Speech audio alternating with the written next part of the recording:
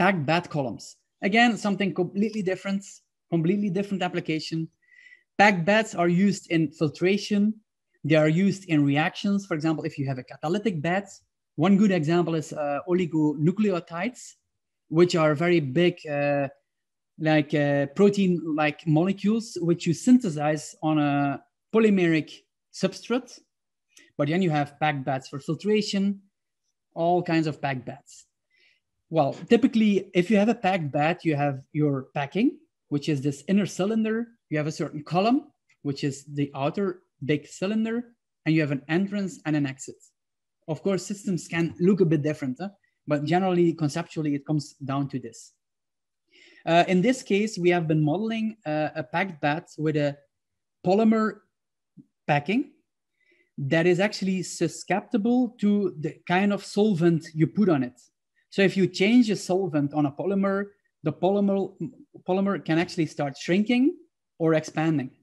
So that can happen. If it does that, of course, your porosity of your bed, also your resistance of your bed, and finally your pressure drop over your bed, and also your dynamics, flow dynamics through your bed, it will all change. So just to illustrate it a bit, we have done this CFD simulation where you will see the bed expanding. Again, I will not go into these numbers too much, but we have been testing different fluids. I mean, change the viscosity, change the density, and we even did a scenario where one fluid has to remove the other one, how they mix. We have changed flow rates. We have played with the resistance. For example, how fine is your packing material? We have changed the height and the diameter as well. So different scenarios, don't pay too much attention to which scenario is what. I will come back to that. So what you will be seeing here is a lot of information again. These are just 6 from these 7 scenarios. You can see the big diameter in the middle, and then the other ones have the same diameter. But for example, it can be another solvent, or the flow rate can be changed. It can be 2 solvents. It can be a low resistance or high resistance. So just let's play everything first and then analyze. So this is how things happen here. You see the color indicates the incoming solution. So it doesn't mean that there is not a solution in the beginning. So the column was initially filled with either the same solvent or another one in scenario 7, the same one in the other ones. So it's not that if you don't see anything, for example, a transparent color, that there is not anything happening. The color is the new solvent we add from the start. So let's play everything again. It's a lot of information.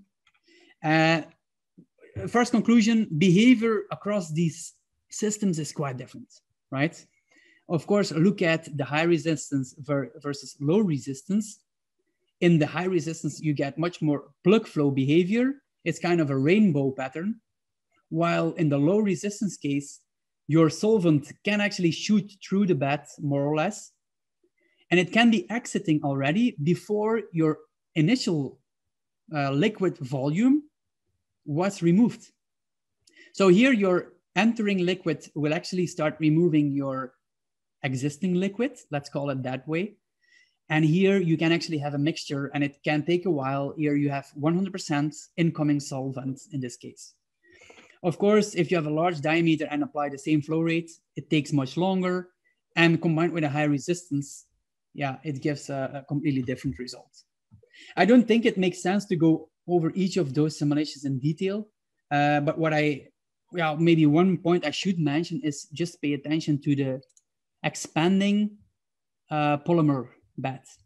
So you see it expanding and shrinking, which we have included in this simulation, depending on what you put in it. Of course, these synthesis reactions, in this case, this is a synthesis reaction. They can take a few hours. No? We are just summarizing everything here in a simulation of a few seconds.